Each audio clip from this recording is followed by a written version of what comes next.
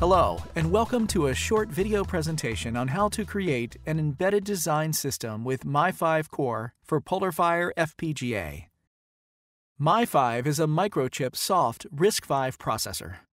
Microchip offers the Mi-5 processor IP and software toolchain free of cost.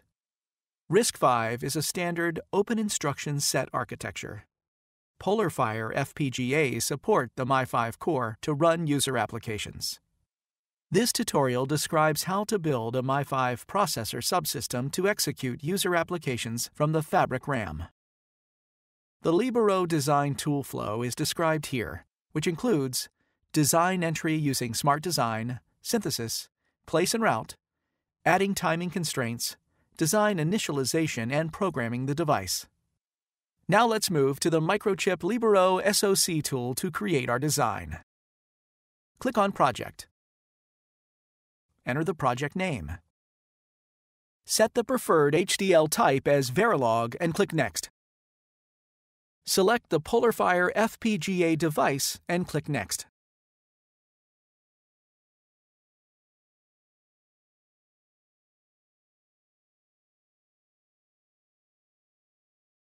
Click Finish to create the project. Create the SmartDesign by right-clicking on it. Enter the name of the SmartDesign and click OK. This opens up an empty SmartDesign canvas where we can create our design. For our convenience, we have already created a simple embedded system design with Mi-5 softcore. Let's go through the major building blocks of this design. CCC stands for Clock Conditioning Circuitry. It includes configuration for the PLL and DLL. We have selected the PLL single option for clocking. The input clock frequency is set to 50 MHz. Core reset allows synchronization of the resets to the user-specified clock domain. This generates reset for all of the cores. This component is the Mi-5 soft processor core. The reset vector address is set to 0 by 8000. This is the address from which the processor will start executing after reset. Core JTAG debug facilitates the connection of RISC-V JTAG debug ports to the JTAG header or GPIO pins. This core facilitates the debugging of the Mi-5 core. PFSRAM provides access to the embedded LSRAM on Polarfire FPGA. It facilitates convenient access to SRAM by AHB Light masters, as used in this design. Memory depth is set to 8192 and data width is 32.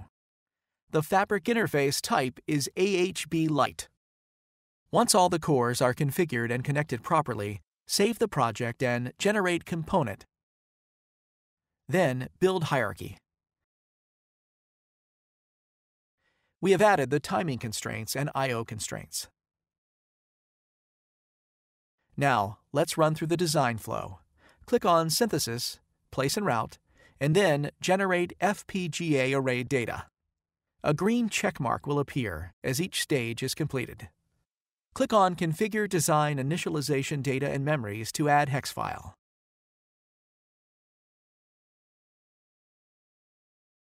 Select LSRAM. Here, we add content from File. Browse the hex file from the Soft Console project.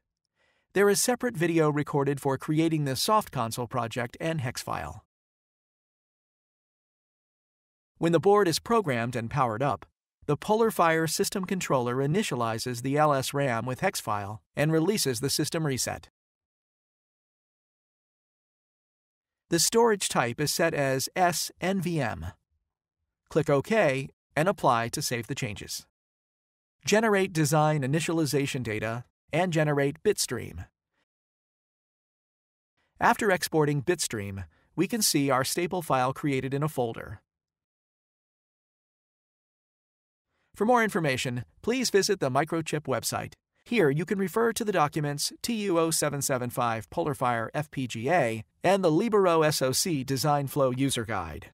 Through this document, you can learn how to use the Libero design flow and also how to create a Mi-5 subsystem. Thanks for watching.